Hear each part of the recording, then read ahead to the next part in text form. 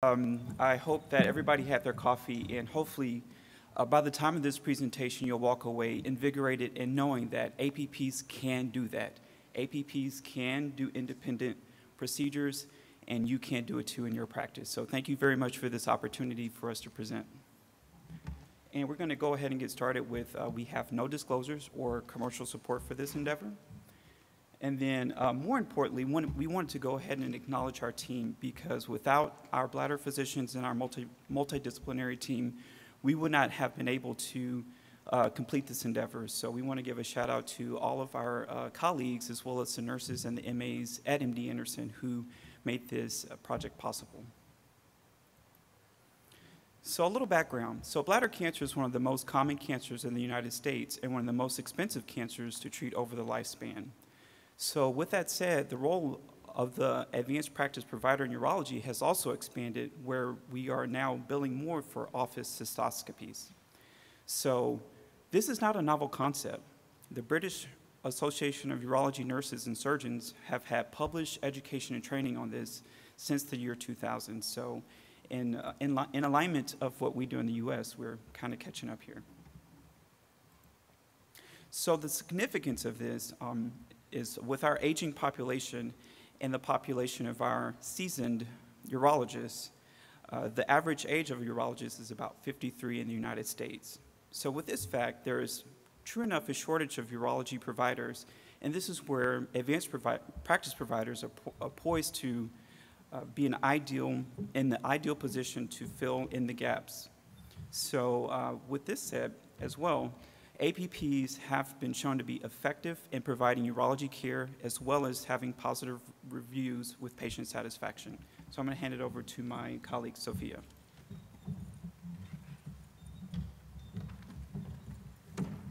So for this project, we first sought and gained approval by our Quality Improvement Board. We then needed to determine the total time that the patient was on the table, both with the faculty and with the APP only. So we needed to define the start of the procedure. The start of the procedure is defined as when the lidocaine was inserted into the patient by the nurse, and the nurse then called the APP to inform them that the patient was ready. So the end time, the end of the procedure, is marked when the cystoscope was removed from the patient and the procedure was then complete. These times we could not find were actually time-stamped in Epic or in Provation, the systems that we use for our cystoscopies. So we actually had to take these times manually and then document them into a device data sheet. That data was then transferred into an Excel file. So we also utilized data from a prior QI project that also used some of the same data points, and then we transferred that information into Excel as well.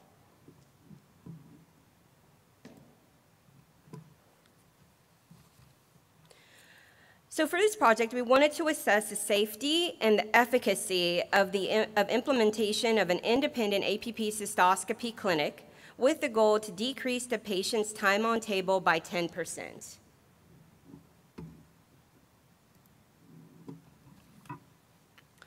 So in implementing this, we then had to adjust our cystoscopy clinic flow map.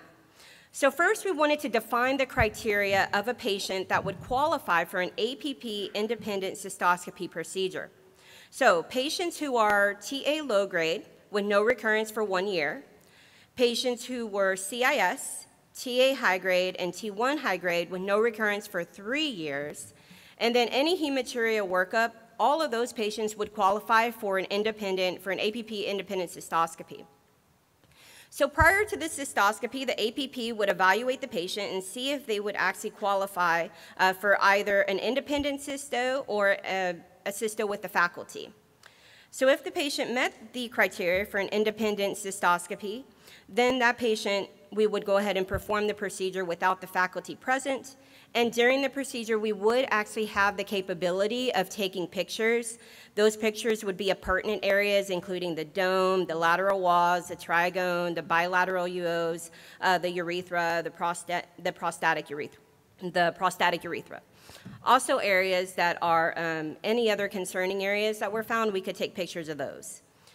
So if a tumor was found, then at that point we would call the physician would come into the room, investigate the area, and give us their input. Following an independent cystoscopy with no tumor, the procedure would be complete, the APP devised the follow-up plan, and the encounter is closed. If a tumor is found, then that patient would then proceed to the clinic for discussion. Passing the mic over to to Marissa.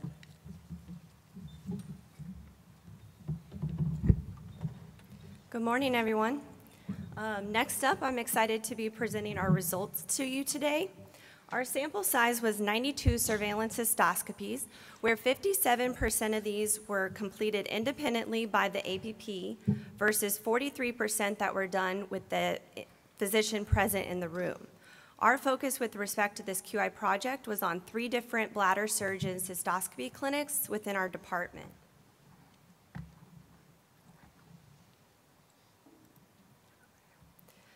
This graph depicts the average time our patients were on the procedure table for each of the 3 bladder surgeons' clinics. The time on table is further broken down by all office procedures, cysto procedures represented in the gray columns, versus cystos done with the physician in the room in blue, versus cystos done by the APP independently, seen in orange. The overall trend we are seeing here is that the time on table is reduced with APP independent cystoscopy in each of our 3 bladder clinics.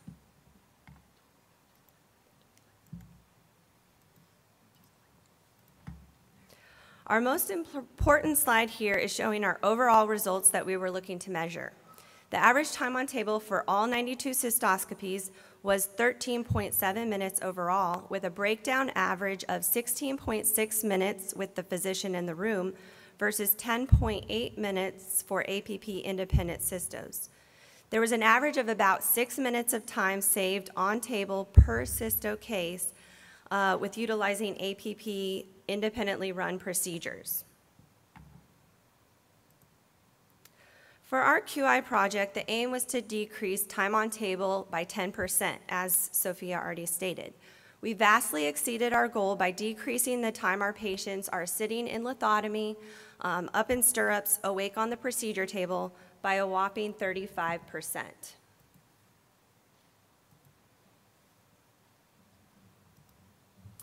Our group was also interested to see how this improved efficiency and workflow could affect the financial side of operations.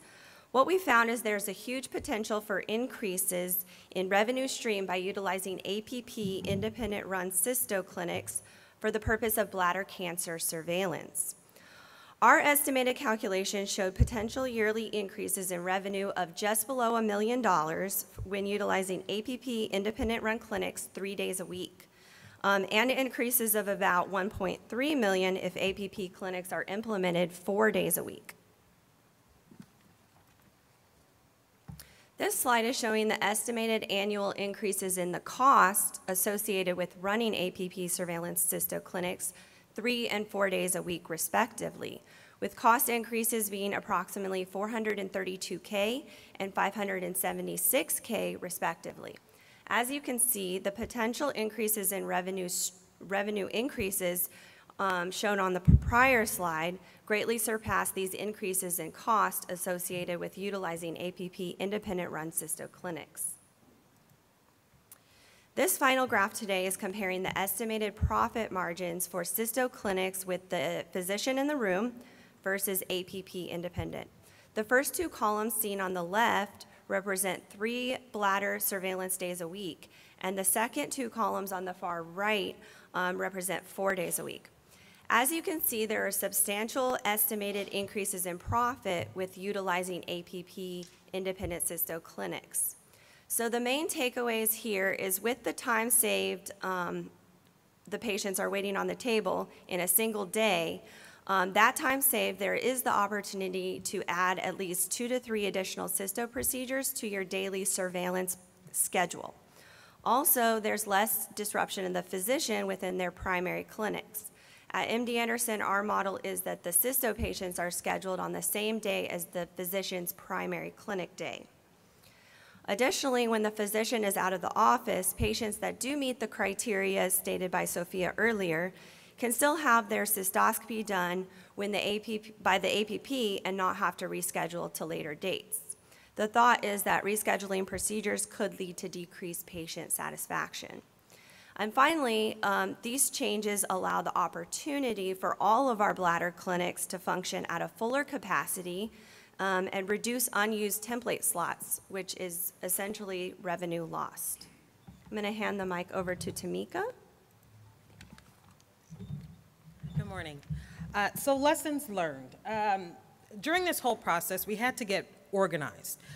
We elected our leader, Dr. Brandon Sterling here, and we also had weekly meetings. We checked in with each other. We're going over our process, making sure that everyone is on the same page, making changes as needed. And then this opened up a utilization. We had a third room that wasn't being utilized, and now it is, which goes back to Marissa's point in increasing the revenue. We did have to have a talk to our nursing colleagues. They were definitely our biggest champions in this whole thing, because if the faster they move, the faster we can get the patient off the table. And they had to understand the goal in order for us to succeed in this quality improvement. And then we also developed a way in Epic to readily identify a patient without going through the chart and looking through 10 different data entries to readily identify the patient as someone who qualifies for the surveillance cystoscopy with the APP only. And that was a new order, and we had to do a process for that as well. Next steps. As Sophia mentioned, we had to manually collect data. If you can imagine us putting this into a graph and then us developing our own bar graphs and things like that. So now we're going to utilize REDCap, where we still have to enter the data, but we can definitely have the data presented to us in different ways utilizing this REDCap. And we also have applied for a research grant with the Bladder Cancer Advocacy Network to examine patient satisfaction and to also look at concordance, meaning does the APP and the physician see the same thing when they're surveilling the bladder in clinic.